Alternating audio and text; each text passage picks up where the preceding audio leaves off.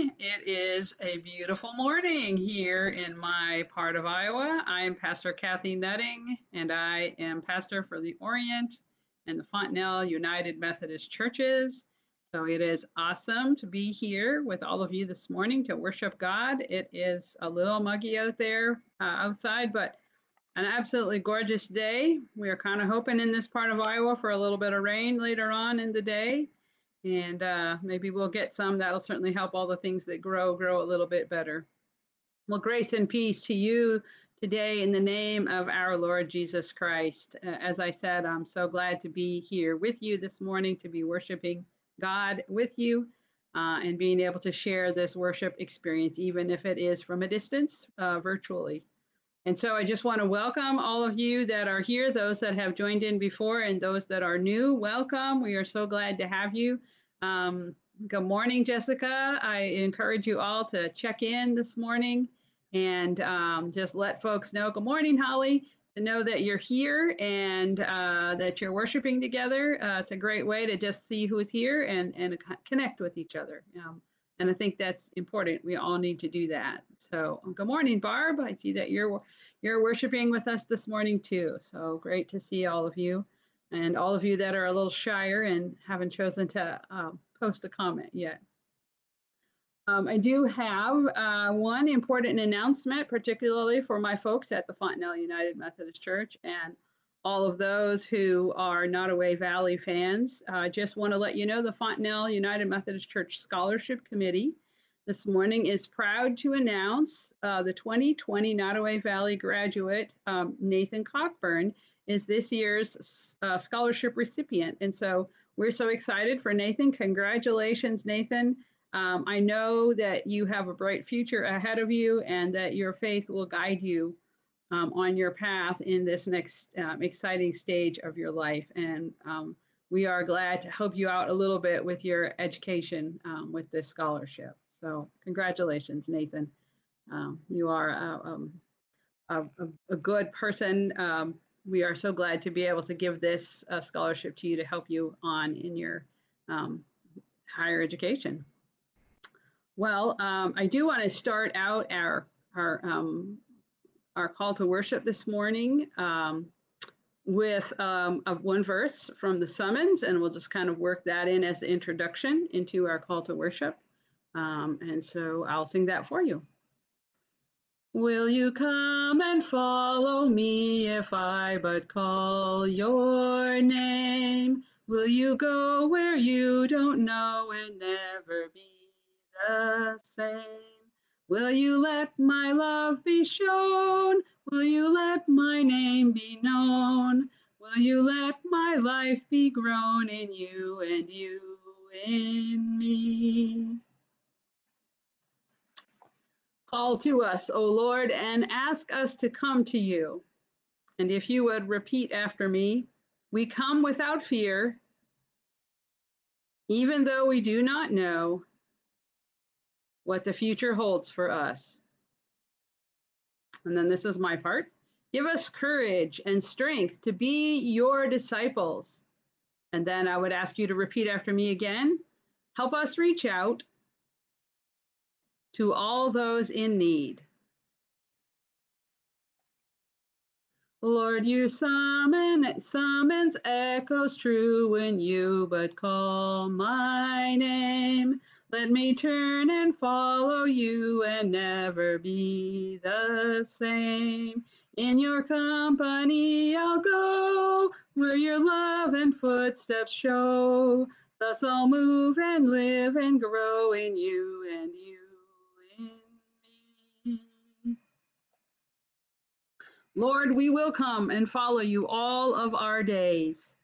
And if you would repeat after me, be present with us, O Lord,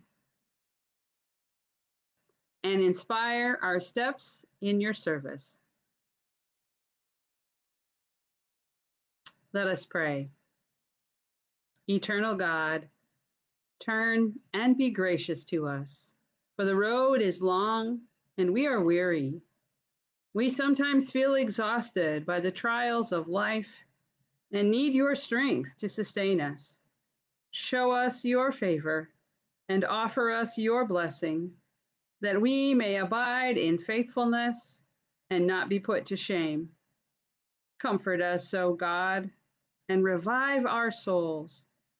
Grant us the endurance to take up our cross and follow you on the difficult roads in life. In Jesus' name we pray. Amen.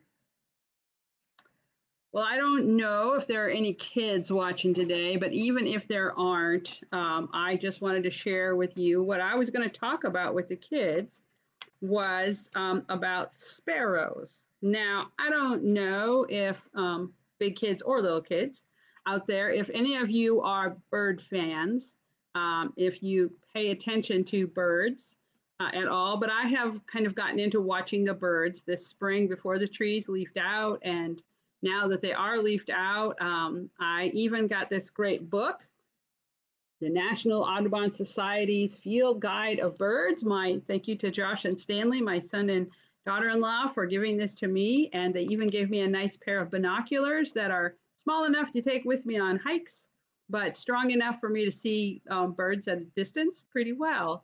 And so what I did not realize, did you know that there are some 30 different kinds of sparrows in the United States? Now, I'm familiar with the house sparrow, and I'm going to show you a picture of it, one picture of it. It's this one up here. That is just a common, typical house sparrow. And, you know, if you have paid much attention, there are a ton of sparrows. There are sparrows everywhere. Some people don't like them because there are so many of them. They're just about as common can be. But what we will read about in our scripture reading today in Matthew, one of the things that we'll read is that, and let me turn to that scripture actually to help out. One of the things that Jesus says to his disciples as he's preparing to send them out in mission for him is he says, do not be afraid of those who want to kill your body. They cannot touch your soul. Fear only God, who can destroy both body and soul. What is the price of 2 sparrows? 1 copper coin? But not a single sparrow can fall to the ground without your Father knowing it. And the very hairs on your head are all numbered. So don't be afraid. You are more valuable to God than a whole flock of sparrows. And so as I think about sparrows, which some people look at as a throwaway bird, right? Because there are so many of them, and they're really quite small and very lightweight. And once in a while, they end up on the grill of our car or laying on the edge of the driveway for some reason. We don't think about sparrows as being terribly important in the whole scheme of things. But Jesus reminds us that we are more important and more beloved to God than even a whole flock of sparrows, and that sparrows matter to God, that birds matter to God, that he knows when any one of them falls to the ground, that he loves them and cares for them and provides for them. We can think back to another reading in Matthew, and I'm just going to do a bad paraphrase here, where it says, look at the birds and the lilies in the field. Doesn't God provide for them? Well, he's also going to provide for you. And so what great reassurance this is for us to know that God loves us and values us far, far more than the sparrow. And he loves and values the sparrow, that we are more valuable to him, that we are more beloved to him than all the sparrows in the world. And I think that whatever we're facing in our lives, whatever's going on, whenever we've messed something up, we can be reassured to know just how much God loves us and cares for us, how very much God values each and every one of us. And I find that to be a word of encouragement today and every day. So when you see a sparrow or other birds out in the yard, you can be reminded that not only does God love each tiny little sparrow, but he loves each one of you even more than the sparrow. And so that's kind of my little sharing about the sparrows and the birds today. And who knew there were 30 kinds in the United States? What wonderful diversity that God has created for us in nature, in all of creation. And that's just in the United States. I'm sure there are more sparrows that exist in other parts of the world that aren't in my book. So I'll have to learn all the ones in the United States first, I guess, before I take on the rest of the world. Good morning to Sarah this morning and to Jolene. Great to see you guys here. Glad you're joining in for worship. Well, I want to get now to our scripture reading, and it comes from the Gospel of Matthew. And so I would invite you, if you are able and willing at home, to stand for the reading of God's word. And like I said, this comes from Matthew chapter 10, verses 24 through 39. And I'm going to be reading the New Living Translation of this passage.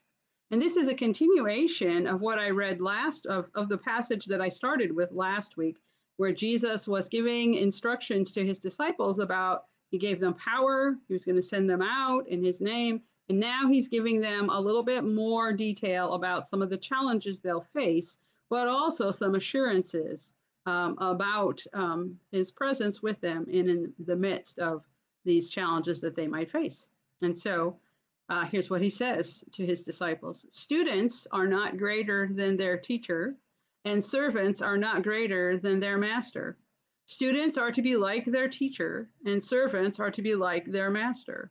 And since I, the master of the household, have been called the prince of demons, the members of my household will be called even worse names.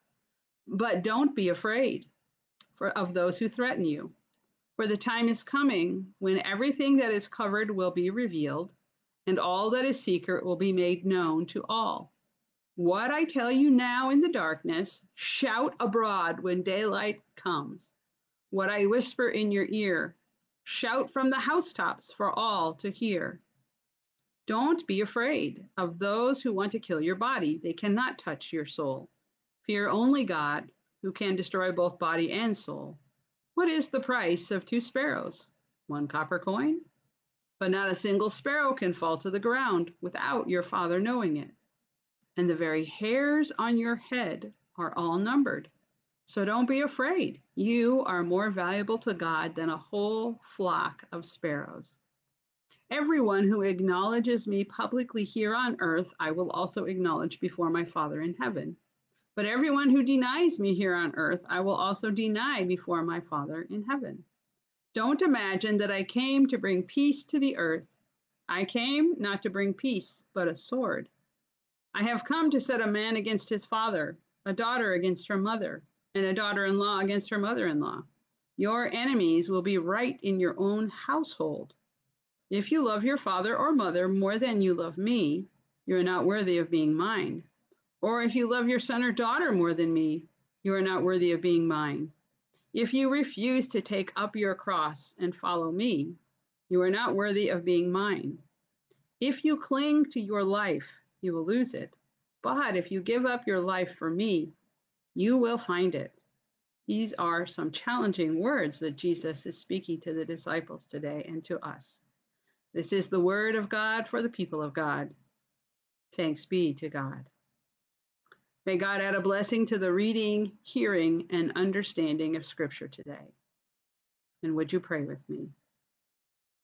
Gracious God, may the words of our mouths and the meditations of our hearts and minds be acceptable and pleasing in your sight, O Lord, for you are indeed our strength and our Redeemer. Amen. Amen. Well, I just want to start out today by talking a little bit. When I was a child, when I was growing up, I remember that I was afraid. I was afraid of a lot of things. And so the first time I saw The Wizard of Oz, I spent most of the movie snuggled up on my dad's lap. My dad was a big cuddly guy, and I knew he would protect me from the tornado in the movie, from the Wicked Witch, and from her scary flying monkeys. And then when I learned to ride a bike, my dad was the one hanging on to the back of the seat, running alongside of me for the first few tries so that I wouldn't crash and I wouldn't get hurt. And after a few tries, he was running alongside and then he let go. But I didn't even realize that he let go, and I was riding and balancing all on my own. Now, I'd like to say that as I grew up, I became a really great bike rider and that I never had any problems with crashing my bike. But unfortunately, that seems to have been something that has been a problem in my life clear into adulthood. And I'm not sure if it's that I'm not paying attention to the potholes in the road. I don't know if it's that I'm not noticing the gravel or the sand when I go around the corner. I don't know if it's just that I'm paying attention to what's growing in people's yards and not paying attention to what's in front of me. But I seem to have an issue once in a while with wiping out on my bike and scraping up my knees. And so, sometimes maybe I need my dad hanging onto that seat for me to keep me upright. Well, as children, we all learn to be afraid of all kinds of things, right? This is a learned behavior. We are not born being afraid of anything. And we see that as parents when we have a young child, we have to teach them what they need to be afraid of, what they need to be careful of. We learn that some things will hurt us, like a hot stove or a glowing sparkler wire. We learn that sometimes other kids may push us down or hit us when they're angry. We learn that to watch both ways before crossing the street because cars and trucks can not only hurt us, but possibly kill us. And they move faster than we think they do. And we learn to be afraid of the other, whoever we label as the other. We learn that strangers don't love us like our parents, and they may even want to harm us. And even as adults, we find that we have many things that we still are afraid of or have anxiety about, and we wrestle with these fears and anxieties. And certainly the time that we have been in this year has had plenty of both fear and anxiety. Many people are still being cautious about being in groups of people out of fears of getting COVID-19. Others are feeling anxious and afraid for their older parents or grandparents who are at a higher risk of dying should they get the virus. Some of us are feeling anxious about having not been able to see those parents or grandparents for months, and maybe only having phone calls or a video chat as our way to connect with them. So that makes us feel anxious and afraid for them. Some people are feeling anxious and afraid as they wait to get called back to work, and they're praying that they will still have a job to get called back to. Others are business owners, and they're assessing whether they can reopen, whether they can follow guidelines and still make any kind of a profit. And so there's a whole lot of fear and anxiety for them as well. Over the last few weeks, we all have become more aware of the fear and anxiety that people of color live with in our society each and every day, as well as the fear and anxiety that law enforcement officers face each day as they go into potentially dangerous situations and are having to to assess risk and make snap decisions that may have life-ending consequences for them or for the people they're interacting with. And so that is a lot of fear and a lot of anxiety for them as well. And there are many other examples that we could name of fear and anxiety that we wrestle with as adults. Well, last week in the gospel reading from Matthew, we heard Jesus give power to his disciples to be sent out in his name to do the work that Jesus has been doing. That work includes healing every kind of illness and sickness and casting out evil spirits and even raising the dead. And so the disciples are to go out as Jesus' representatives to give a glimpse of what the kingdom of God will look like. And so Jesus directs them to go, but to take very little with them, so that they are going out depending not on their own strength and their own abilities, but they are going out depending on God and trusting in God's provision for them, so that and trusting that people in each town will offer them hospitality, places to stay, and food to eat. And some people may receive them, and some people may not. Jesus warns them that people in power will be threatened by this healing power, and the disciples will be arrested, beaten, and questioned. The unfolding of the kingdom of God, which is the work that they are about, will be threatening and divisive to the empire, to people who have power, and the disciples will very certainly face persecution as a result. And then in today's gospel reading, Jesus continues to prepare the disciple for the challenges they will face, but also to encourage them with promises of God's presence and provision. And what Jesus is talking about is what discipleship looks like, what it looked like then and what it looks like now. And what we can understand from this is that being a disciple won't be easy. Sure, sometimes it will be, but a lot of times it's going to be very challenging. And it will be challenging in such a way that it will test their faith and their commitment to Jesus as well as ours. He tells them to expect the same sort of opposition that he has received, because if that's how he's going to be treated or has been treated, then why wouldn't they also be treated in the same way? And 3 different times, Jesus says, don't be afraid. He plainly names their fears and anxiety, because naming it is really important.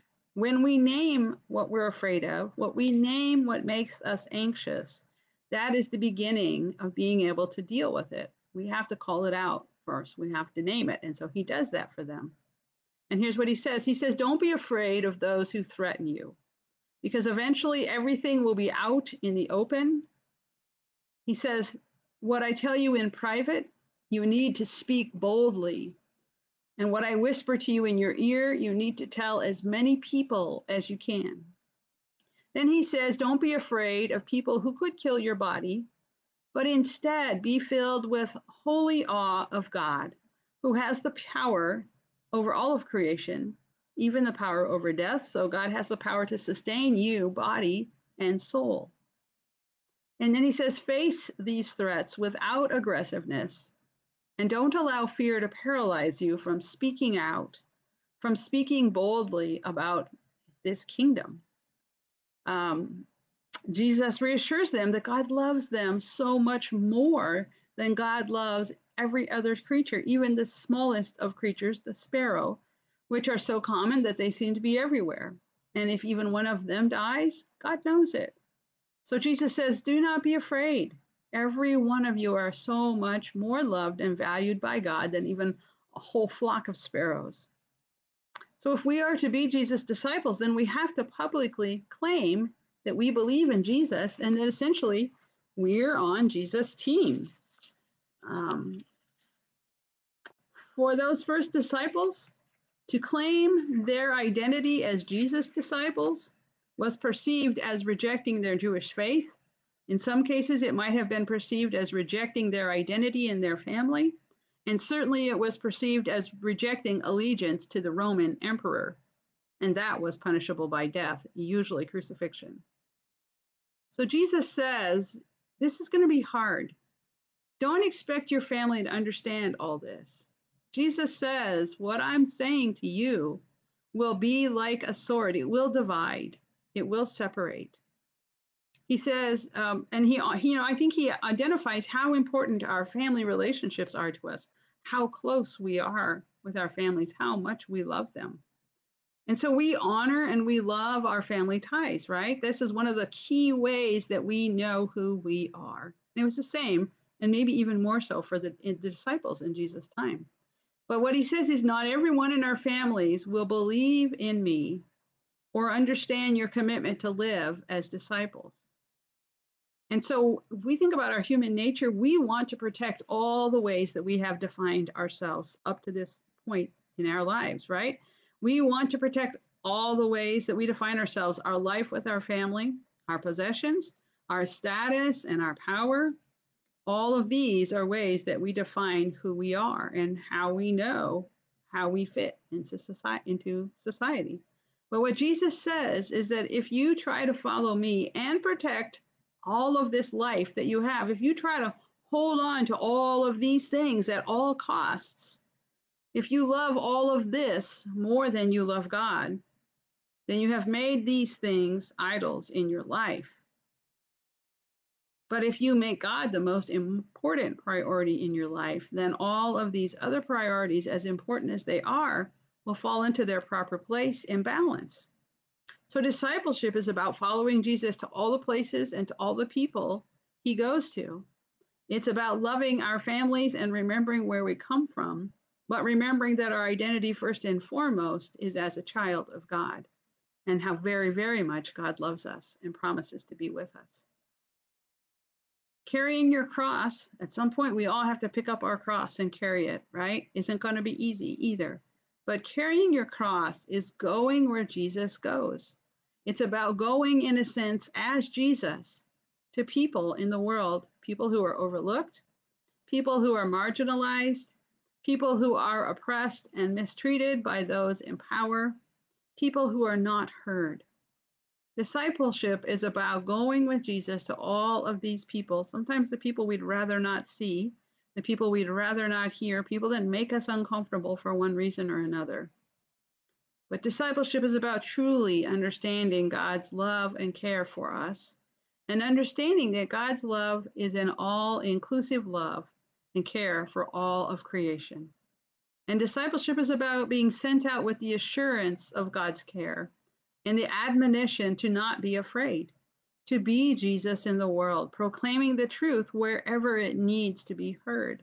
It's speaking truth to power sometimes. And it's seeing where there is injustice and standing up and speaking up and working for justice in Jesus' name, for all who suffer, for all who are ignored, for all who are oppressed. Because God's love is all inclusive, that none should be left out. None should be treated as less than, that all are a part of God's beloved and cherished creation. So this work of love and discipleship, Jesus says, won't be easy for us, for all disciples, but it is indeed the holy work to which we are called into, to which we are given power to do in and through Jesus' name, that frees and restores and heals. And that is about the unfolding of the kingdom of God. Thanks be to God. Amen. Well, I would invite you now to breathe deeply with me, to take a couple of deep breaths. Breathing in God's Spirit, and then breathing out God's love into the world.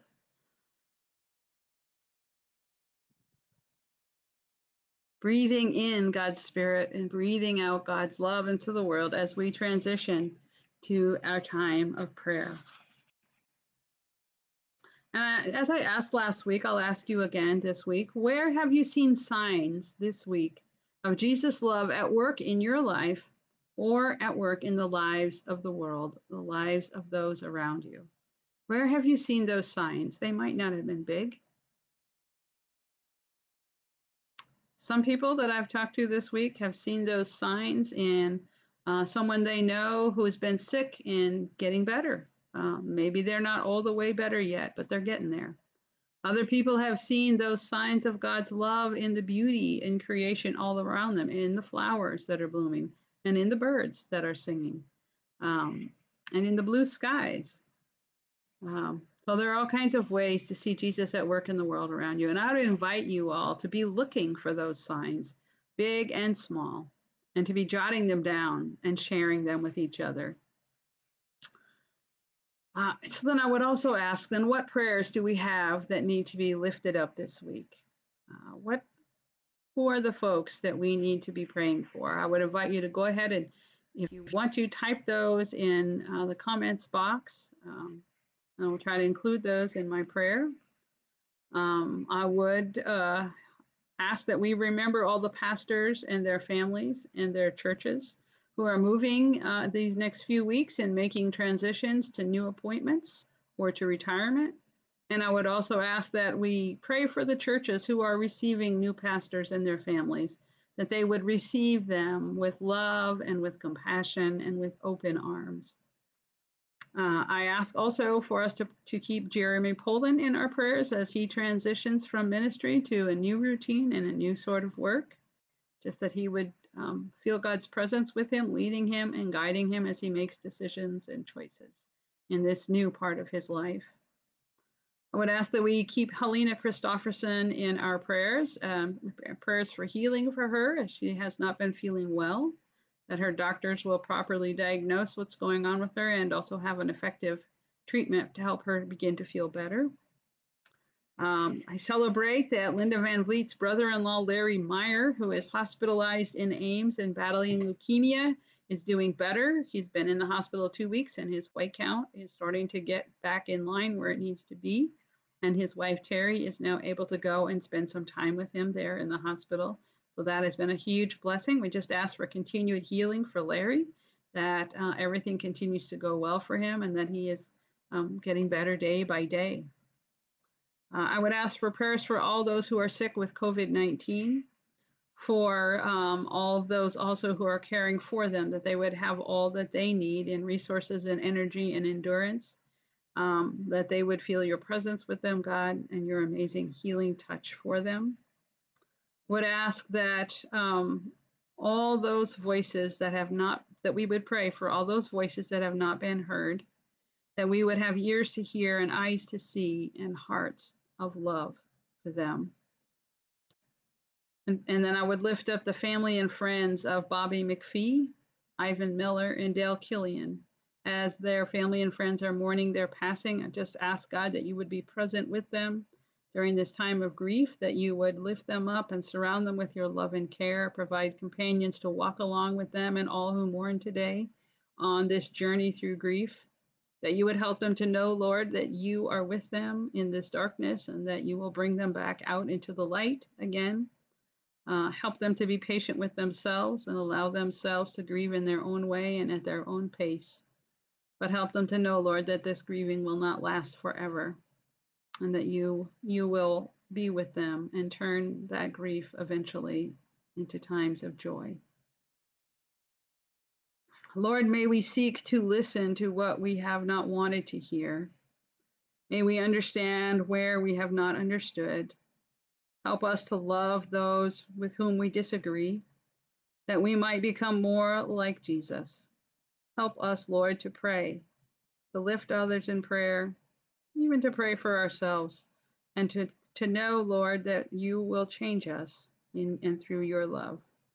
And now, with the confidence of the people of God, let us pray the prayer that Jesus taught us. Our Father, who art in heaven, hallowed be thy name. Thy kingdom come, thy will be done, on earth as it is in heaven. Give us this day our daily bread, and forgive us our trespasses, as we forgive those who trespass against us. And lead us not into temptation, but deliver us from evil. For thine is the kingdom, and the power, and the glory forever. Amen. I just have to have a shout out to my friend Jan Manning, who I see is joining us this morning as well. Hi, Jan. It's great to know that you're here worshiping this morning. Well, it is Father's Day, and this is for some people a happy day and for some people a sad day, particularly if you've recently lost your dad. And I have a blessing that I would like to pray over all the fathers this day. So let's pray.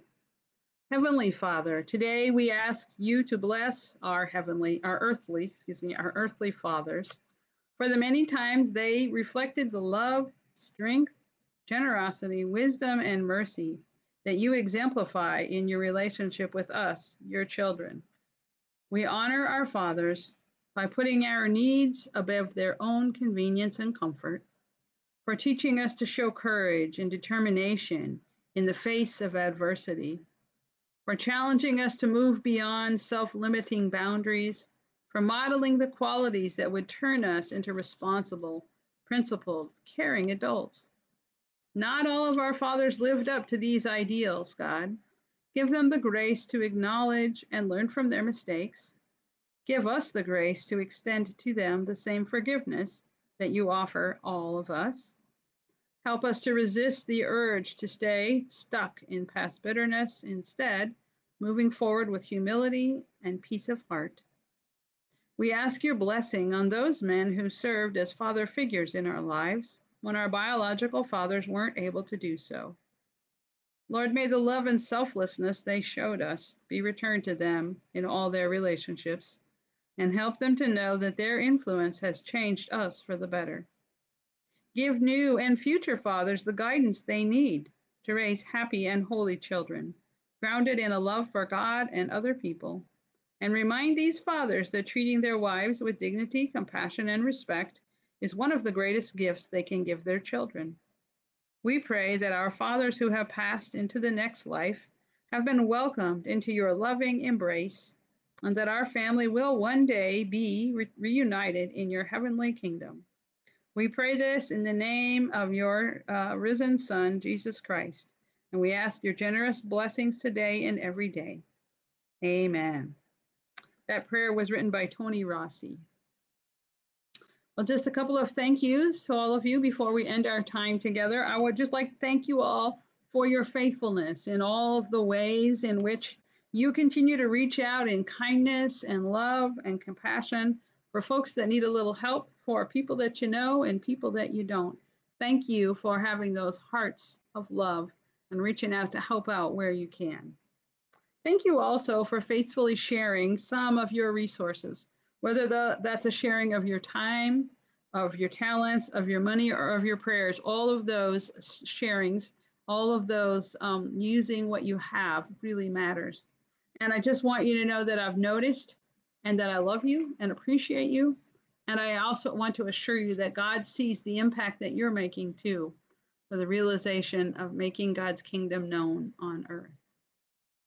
I just want to remind you, if you haven't already tried this out, we have a new way. If you want to give some of your financial resources, you can do that online at www.iaumc.org/donate, and then click on the Donate to Your Local Church button.